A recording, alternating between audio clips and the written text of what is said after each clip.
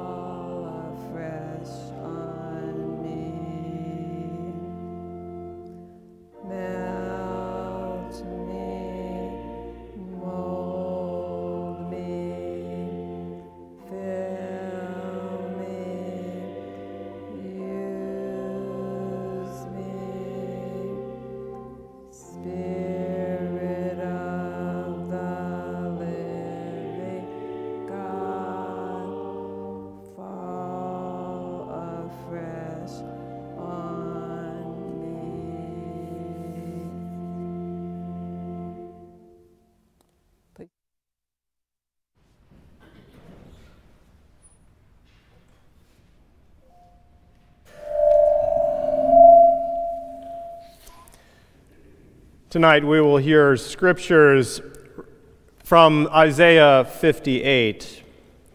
And after each one, I would invite you to join together in unison in our response in prayer.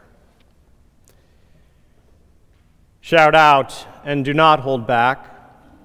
Lift up your voice like a trumpet.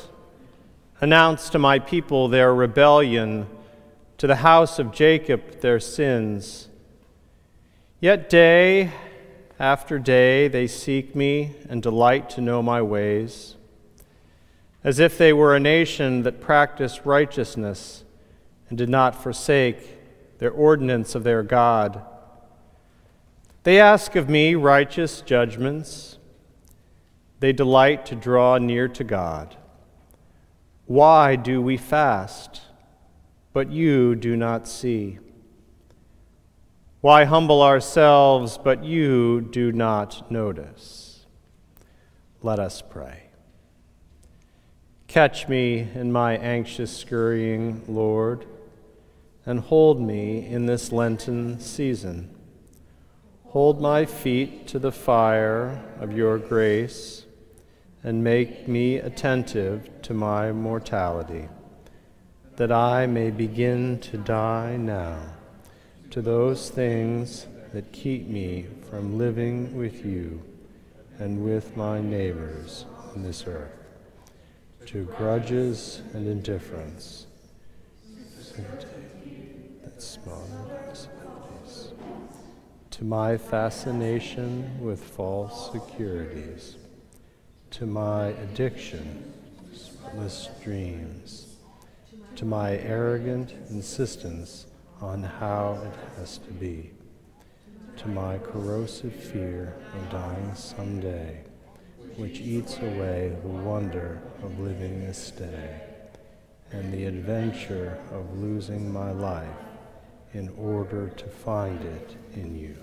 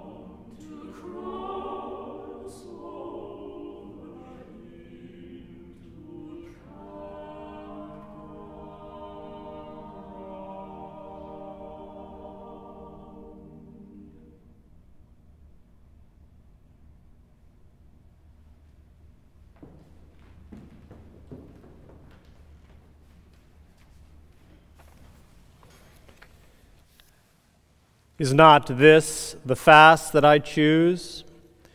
To loose the bonds of injustice, to undo the thongs of the yoke, to let the oppressed go free, and to break every yoke?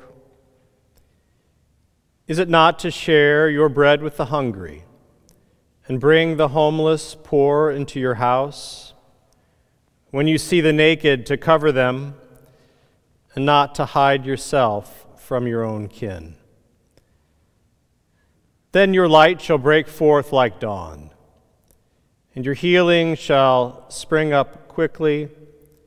Your vindicator shall go before you. The glory of the Lord shall be your rear guard. Then you shall call, and the Lord will answer. You shall cry for help, and he will say, "Here I am." Catch me in my aimless scurrying, Lord, and hold me in this Lenten season.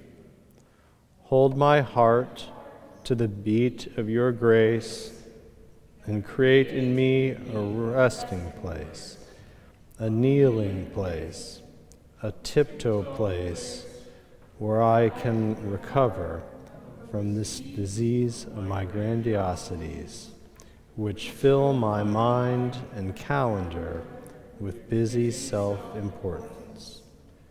that I may become vulnerable enough to dare intimacy with the familiar, to listen to your servants, and to watch squint-eyed for your pain of a child, in the hunger of the street people, in the fear of the contagion of terrorism all around, in the rage of those oppressed because of sex or race, in the smoldering resentments of exploited third world nations, in the sullen apathy of the poor and ghetto-strangled people, in my lonely doubt and limping ambivalence, and somehow, during this season of sacrifice, enable me to sacrifice time and possessions and securities to do something about what I see, something to turn the water of my words into the wine of will and risk, into the bread of blood and blisters, into the blessedness of deed of a cross picked up, a Savior followed.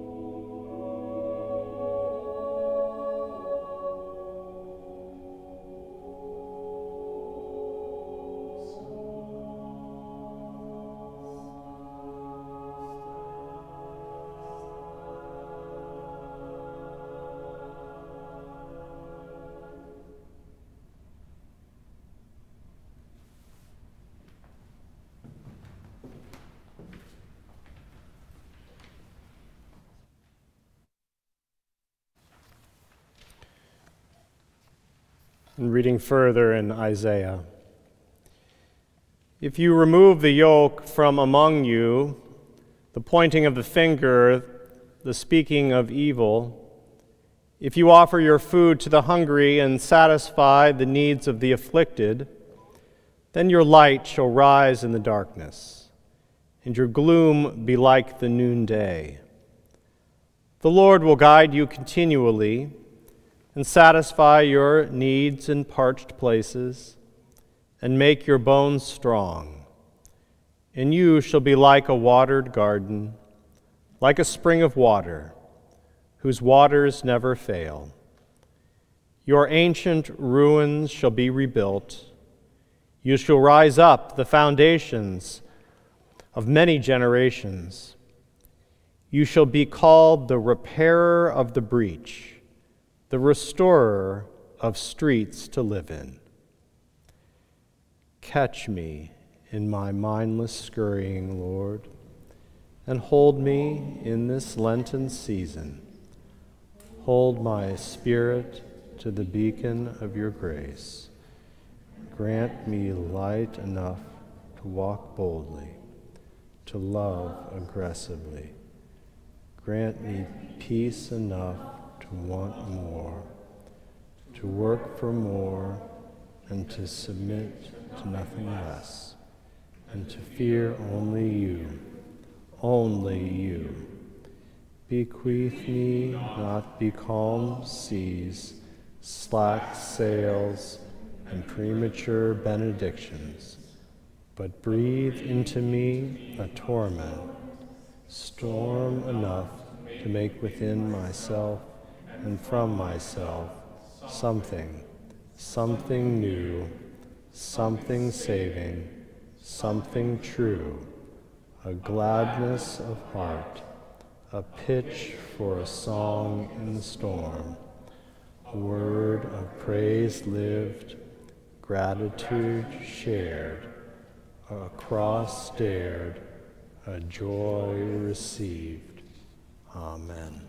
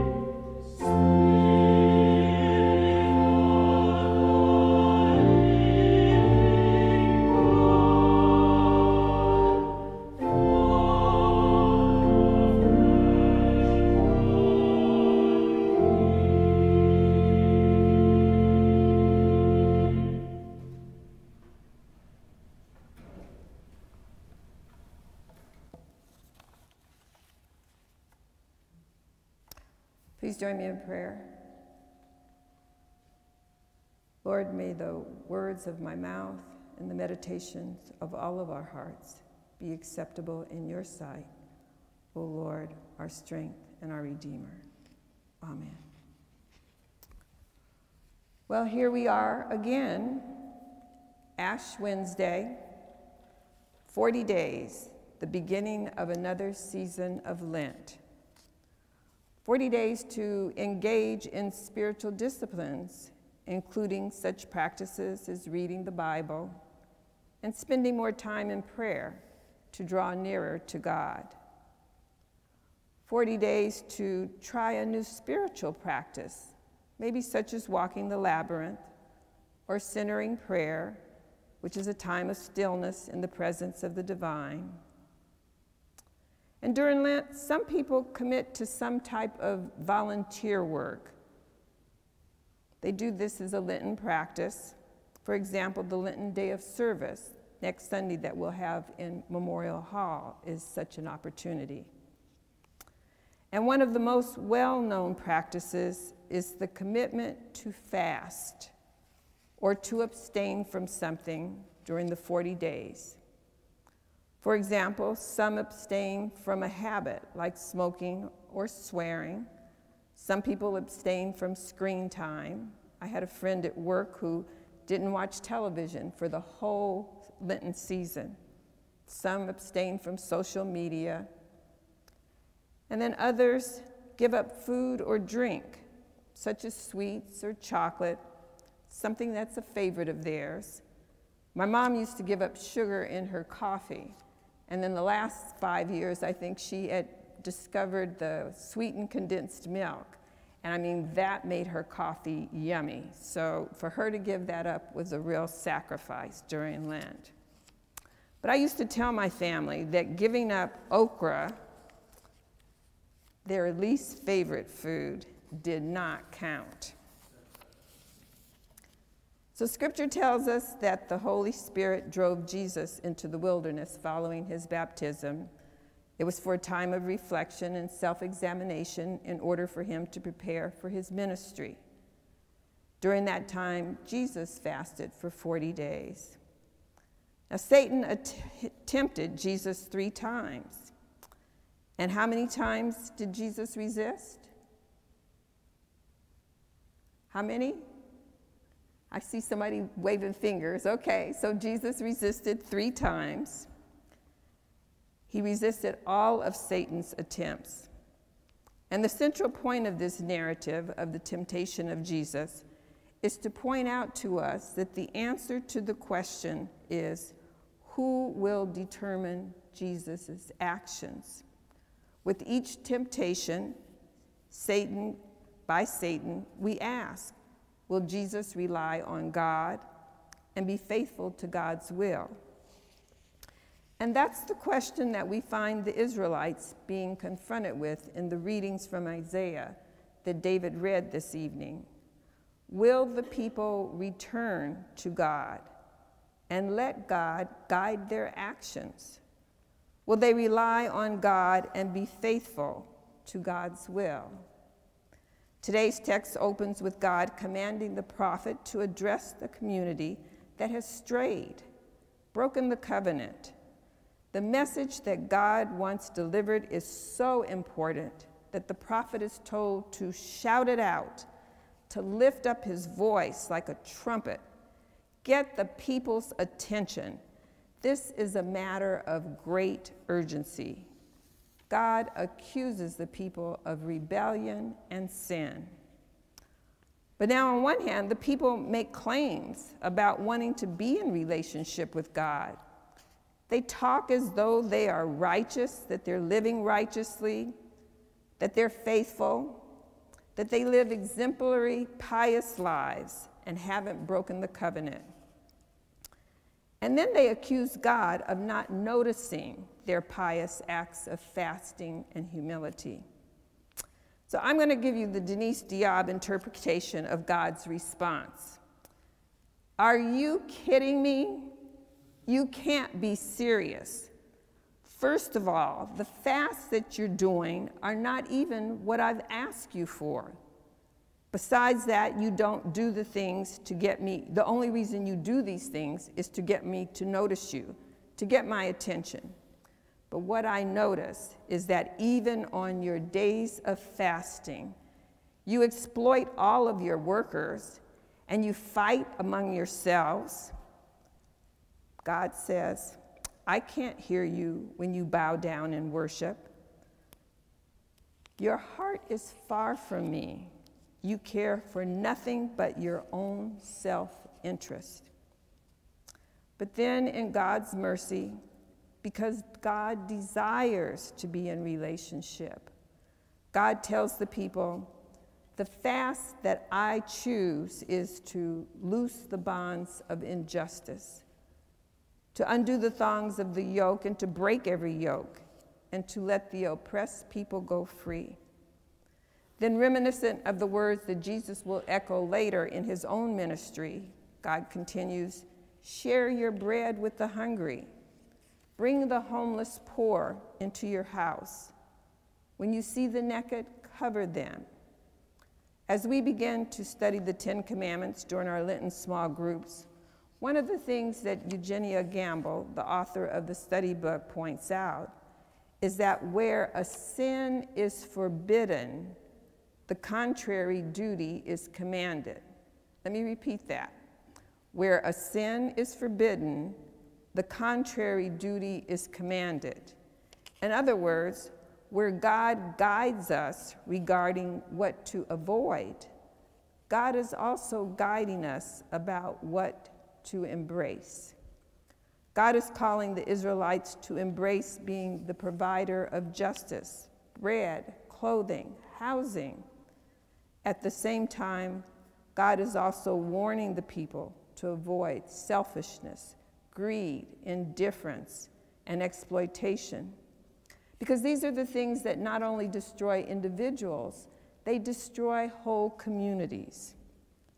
God promises that if the people do these things, provide justice, bread, clothing, housing, what they have desired and wished for will come to pass.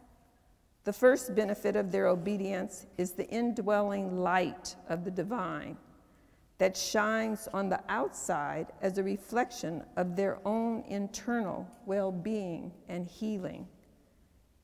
It shines and it reflects God's protection.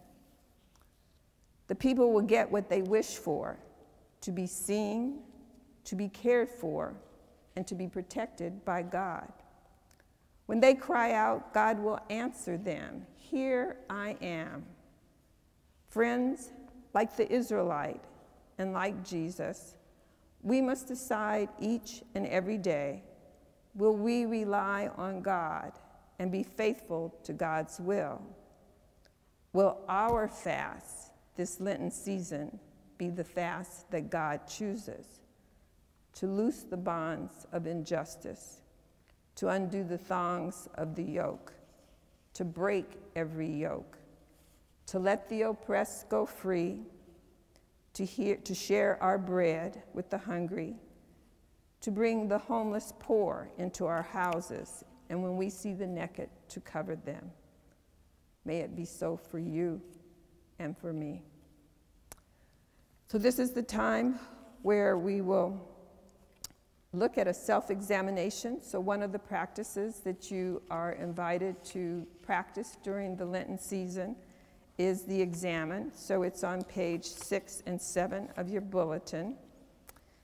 And this self-examination, we do it. You can do it on a daily basis or you can do it on a week basis. And then sometimes you might want to do it like to look at your whole year.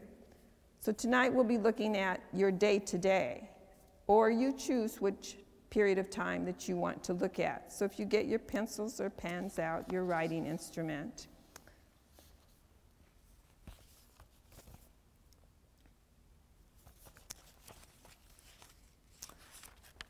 So I'll lead you through a guided meditation. This meditation kind of reflects the questions that are being asked by God in terms of the fast that you choose. And so it also reflects Jesus' discussion with his disciples at the end in Matthew 25:40, where he's saying that just as you do to the least of these, you have done so to me. So the first question that I'd like for you to turn to would be we begin. So we'll begin. I'll give you about a minute to go through. You don't have to write a whole paragraph. Just kind of jot down some words that will key your mind. So when you go home and maybe reflect on this some more, you'll remember what you were thinking. So let's take a deep breath and kind of center ourselves. So we began by asking God to guide our minds and our hearts as we do an honest search of our day.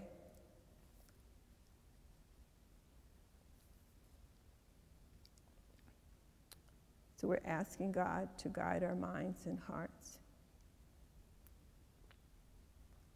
So number one, we say, spend a few moments in gratitude, thanking God for one or two of the blessings, big or small, that you received today. So what blessings do you recall that you received today?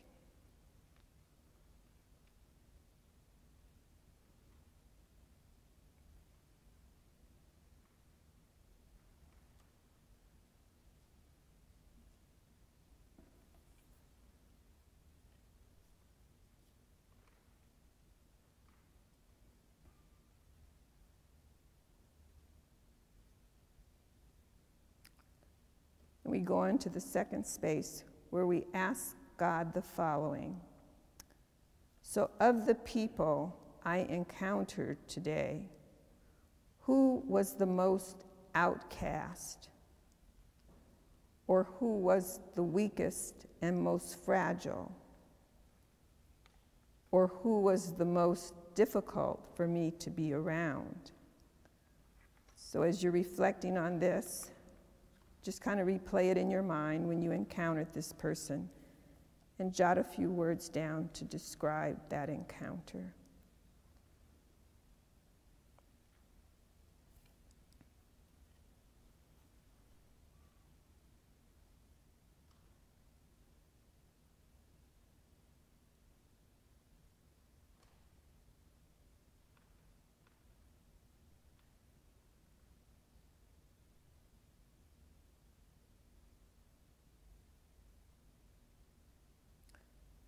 Next, speak to God about your observations.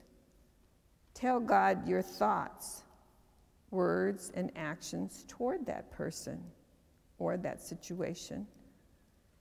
Ask God for forgiveness for any thoughts, words, or actions that were unkind or uncharitable.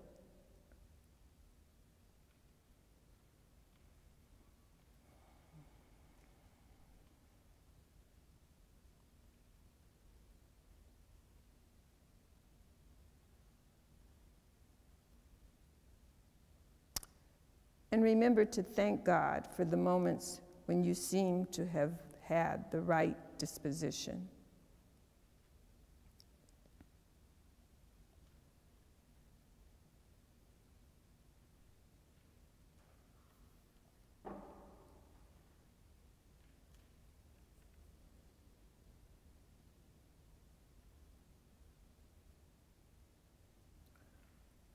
When we move to number 4, ask God, what do you see when you see this person, Lord? Lord, what do you have to say to me about this person?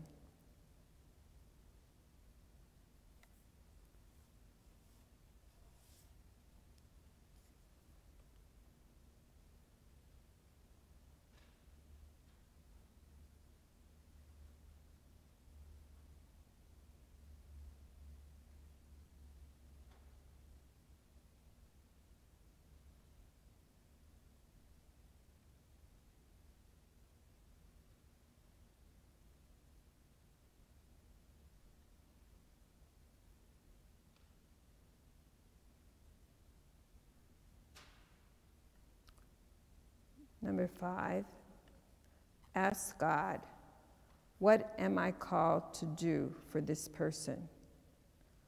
Who am I called to be for this person?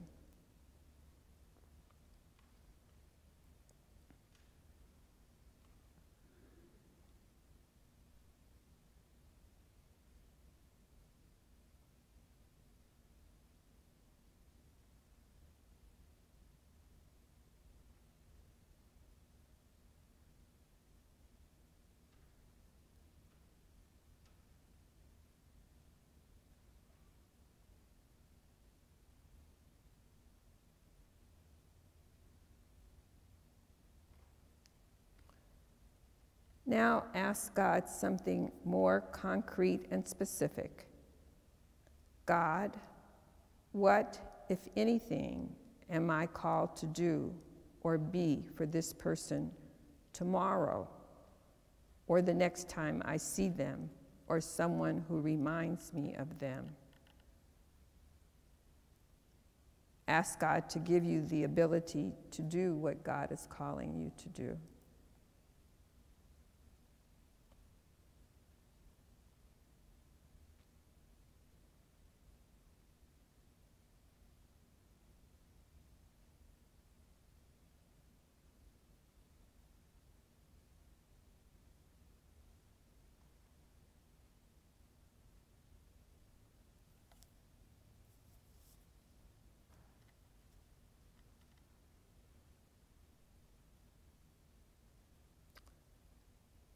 And you close by making some sort of resolution if you feel called to do so. You thank God for what has been revealed and ask God's blessings for the person or the situation.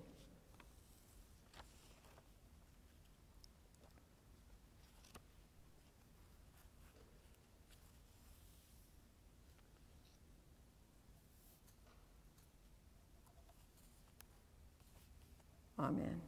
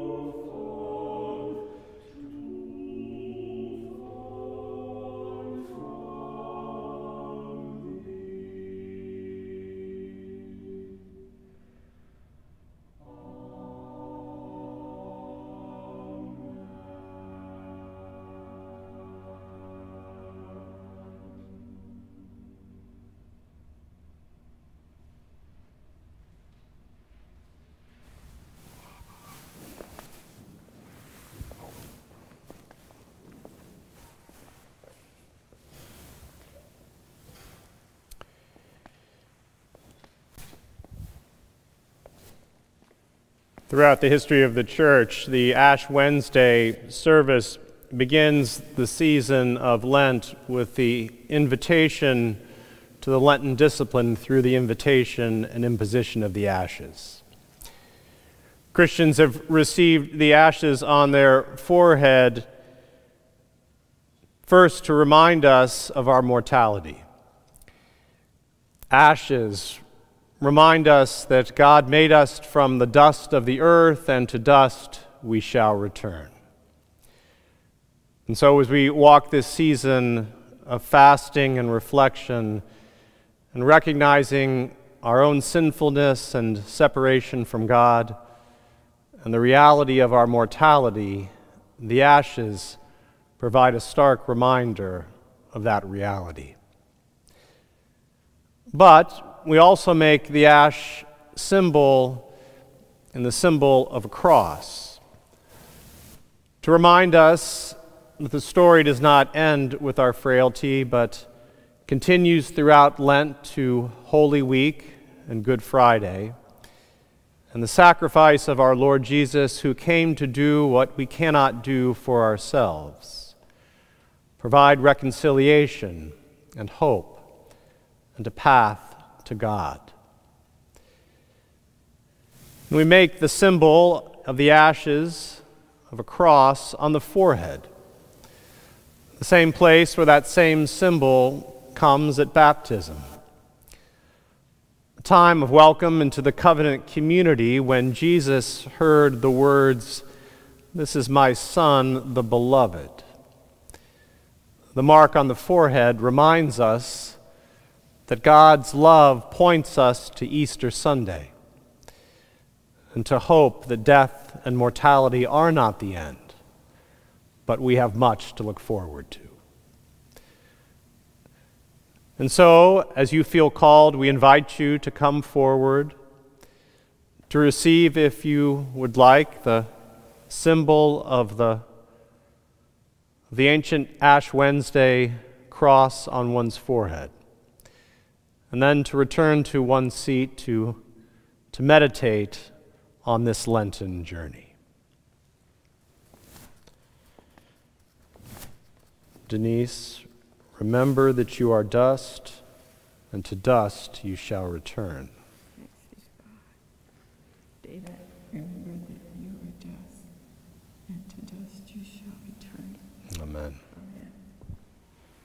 Forward.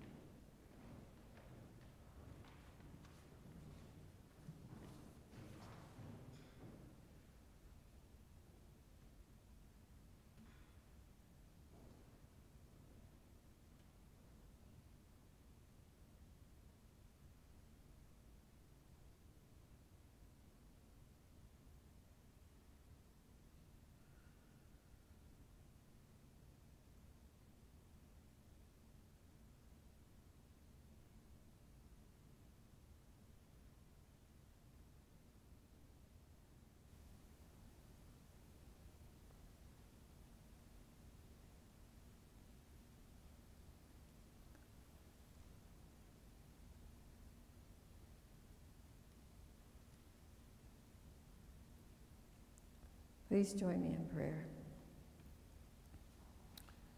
Gracious God, today begins a period of inner reflection and examination. The days stretch before us and invite us inward to that silent, holy space that holds your Spirit. This special time beckons us to see our lives through Christ's eyes and the truth and reality of your love incarnate. May our fast be the fast you choose to loose the bonds of injustice, to let the oppressed go free, to break every yoke, to share bread with the hungry, to ensure that those without shelter and protection have safe, clean, and habitable spaces. This day, we hold in your presence those who mourn, those who are in need of your healing touch or your rest for the weary. May we be instruments of peace, justice, and love. Give us the grace to enter the space of these Lenten days with anticipation of our meeting you. And when we open our souls to your presence, let your loving kindness flow over us and seep into every chamber of our hearts, so that we may do all that we can do for the sake of Christ, who taught us to pray, saying, Our Father, who art in heaven, hallowed be thy name. Thy kingdom come, thy will be done, on earth as it is in heaven. Give us this day our daily bread, and forgive us our sins, as we forgive those who sin against us. And lead us not into temptation, but deliver us from evil. For thine is the kingdom, and the power, and the glory forever. Amen. Friends, as we leave this space today for the Lenten season, the next 40 days, let us think on, let us meditate on, let us reflect on what is the fast that we will choose. May we choose the fast that God chooses. And so I invite you to take your bulletin and use it as a meditation reflection guide throughout the season. And so as you go forward in love and in peace and in justice, and be that for others. Now may the grace of God, and may the love of Jesus Christ, and the communion of the Holy Spirit be with you this day and always. Amen.